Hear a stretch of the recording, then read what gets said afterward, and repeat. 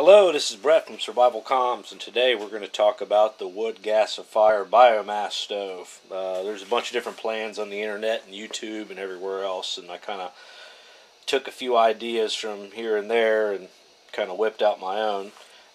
Essentially, if your materials, use like a Progresso soup can and a 1-quart paint can and some hardware cloth as a pot stand to build the stove itself. I use for the holes in the can, I prefer to use one of these cheap hand punches. You can get these things from Harbor Freight, pretty inexpensive.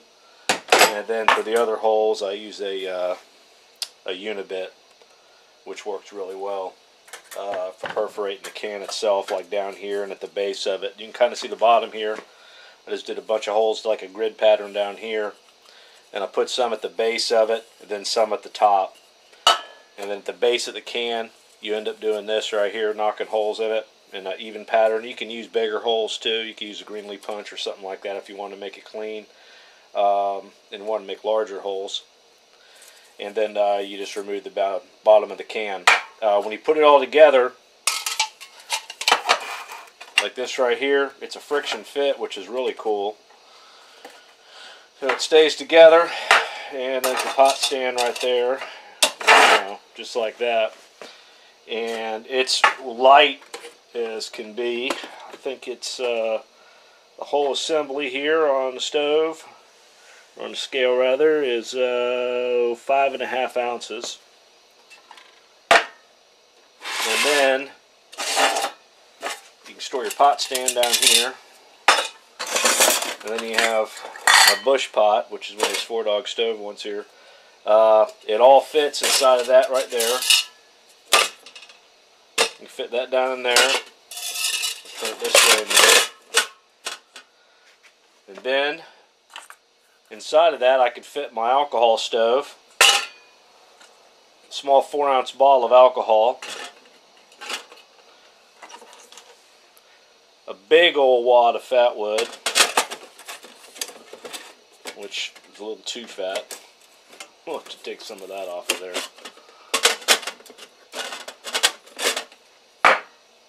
A lighter, a bunch of birthday candles here, which are actually pretty good for lighting one of these things from what I understand. And it all fits inside that one compact container, and without the fat wood in there.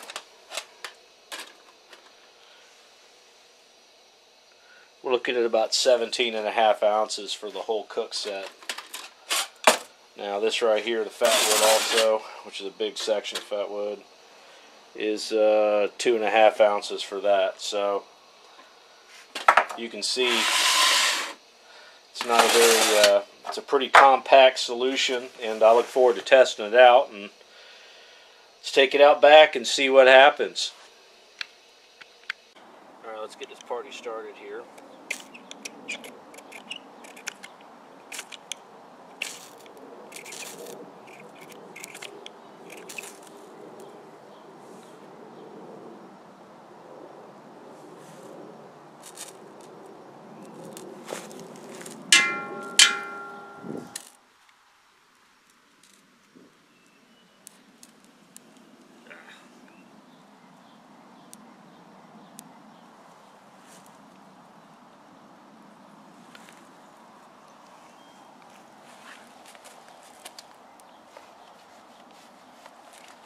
That's some fat wood.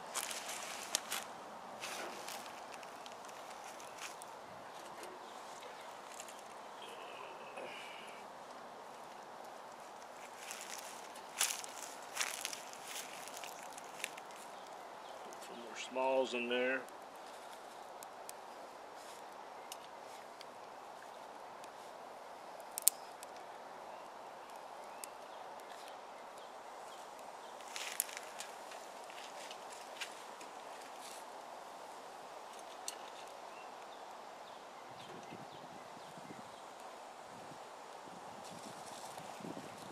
I don't know how long it takes to get this thing going, so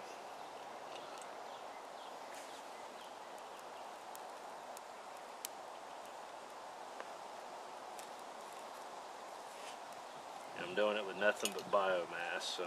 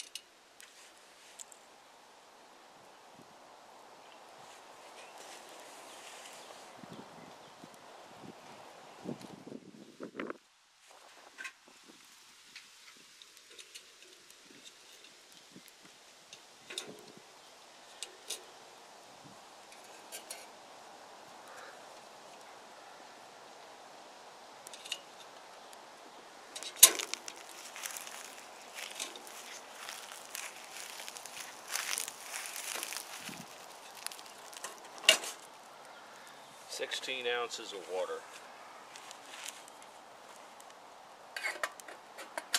What's the time? No. Okay. Alright, now you've seen how we got it fired up. Let's go ahead and we'll come back when we get it boiling. Man, look at that thing go. We're about 2 minutes into it right now from when we put the pot on it, and it's already burning down good. Okay, you can see we're at a rolling boil now. Soup to nuts, we're at about the 12-minute mark from when I first lit the stove. And today, this is what we're going to enjoy with the boiling water. I picked this up today from Trader Joe's. It weighs 1 ounce, and it makes a cup of coffee. And all you do is add boiling water to it. So we're going to go ahead and try it out. Instructions say to break this lid off, open the bag,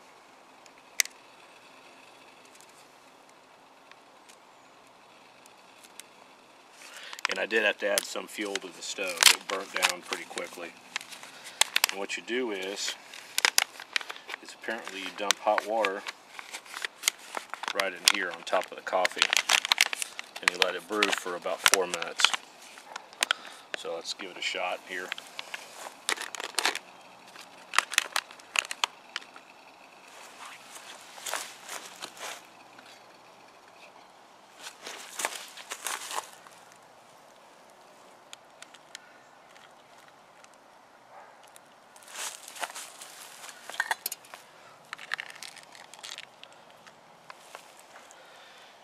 It says the rich taste of a French press. We're going to find out. You can see where the strong level is where I'm going to fill it up to. I prefer my coffee strong.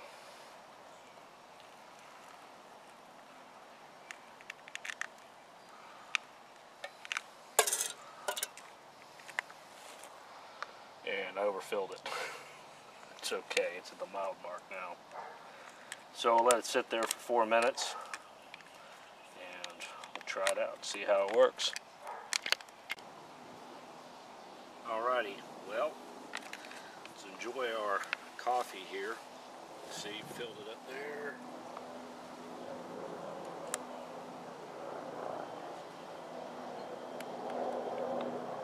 It is a little lighter than I would like it.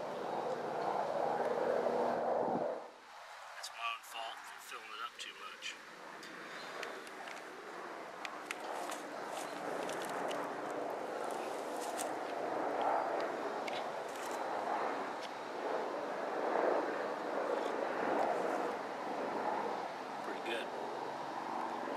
Pretty good.